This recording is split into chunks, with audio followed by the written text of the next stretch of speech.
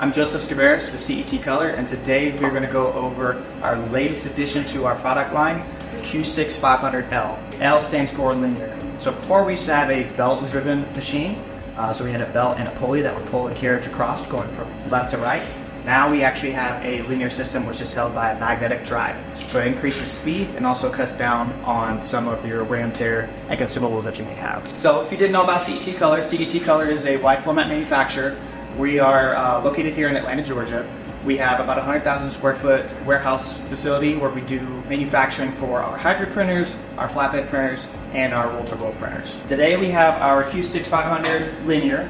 And this machine is really nice because it's a 4x8 model, so we're able to put any type of corrugated material, MDF material, coroplast, acrylics, anything like that on here to be able to print to.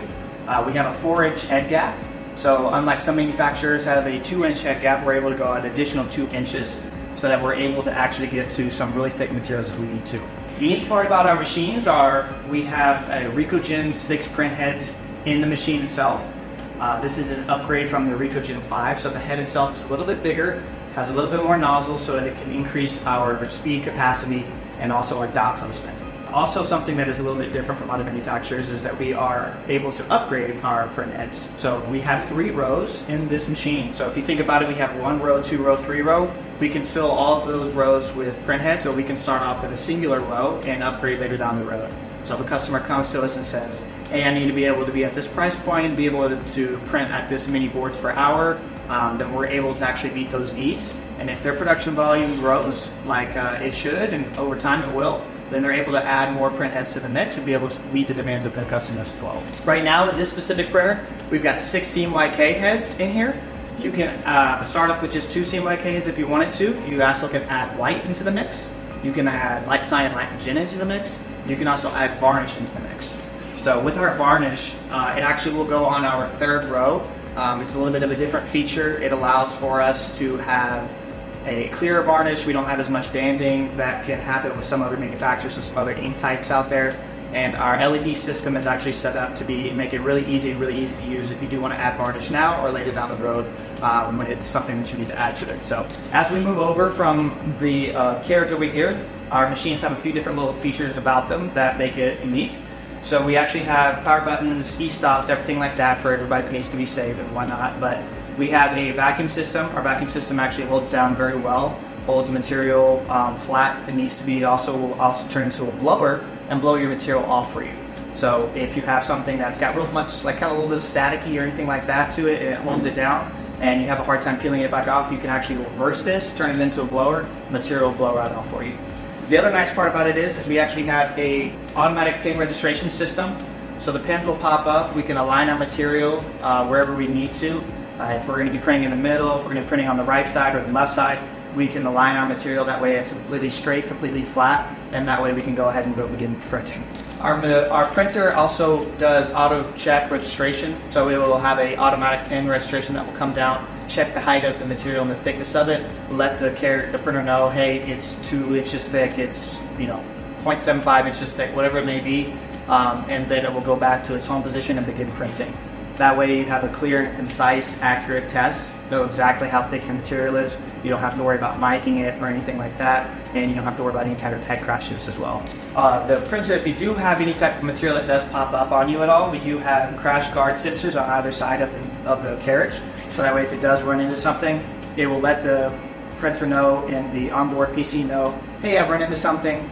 It'll raise itself back up, come over to its home position, ask you if you want to continue printing or if you want to cancel the job or anything like that. We also have a static suppression kit built into the carriage, so as it's rolling back and forth over your prints, you don't have to worry about too much static. We do still recommend that you wipe down your material with alcohol, you have a clean environment, and your humidity is appropriate. All those things will make it very, very easy for you to be able to print on whatever type of material that you want to. As we move over, we do have different zones of our printer to be able to help with holding down material. We have 4 different vacuum zones right here. So it controls 4 different parts of the bed itself. We can turn off other zones to be able to help pull suction over to the specific zone that we're going to be printing to. So if we were only printing on the left side over here, we would turn off all 3 other ones and just have that one open. And then we can also, if it's still something that may have a little bit of a difficult time holding itself down because it's warped maybe, then we can also cover the entire other holes with some additional material to be able to even help suction pull over as well. So, but these vacuum zooms are very helpful, especially if you are printing an abnormal piece and it's not a full 4x8 sheet. It helps you to be able to keep everything steady and in place as it needs to be. As we move over, we also do have a onboard PC. So this is unique to, I would say, us and a few other manufacturers, but a lot of times there are buttons and there are different types of switches and everything like that that an operator actually has to go through and press on the machine itself. Ours is a little bit different. We build a PC that's specifically dedicated for the machine. It has a controller on it, so we use Onyx as our RIP software, where we set up the file, how many quantity that we want to have, if we want to add white, orientation, everything like that, and then we actually send it over to the controller. And then the controller then will actually tell the printer, hey, I need to print, you know, this specific job. So you can have, nice part about it, you can have your art department use Onyx and set up the files like they need to be, and then they can send it over to the print operator, and all they have to do is hit file print. So it cuts down on that print operator having to wear multiple hats. You can have that print operator use Onyx, obviously, if that's something that you want to do, but it's something that's very nice. You can control how many cleanings that the machine does. You can control your material thickness, all sorts of stuff like that. Everything that you need to do on the machine is all done based through the PC of the controller. So it also helps transmit data a lot faster than the older methods, and allows for our customers to have a better production time. This specific printer right here, with its size and the amount of heads that it has in it, is capable of doing, in our production modes, upwards of 20 boards an hour. Now obviously we have different draft speeds and we have different production modes, high quality and quality levels. So depending upon what you are looking for and the quality of print that you want to get out of it, then that time can change. But our normal production mode, which is standard for across the board, is going to be about 20 boards an hour at our max amount of heads, which is 6 CMYK heads. If you lower the amount of heads in it, then obviously you're going to lower that production speed. But still, at the price point that it is and the speed that it offers, it's a great value. And so yeah, we look forward to this printer being out in the market, and looking forward to see what our customers have to say about it. I know that they're going to be super happy.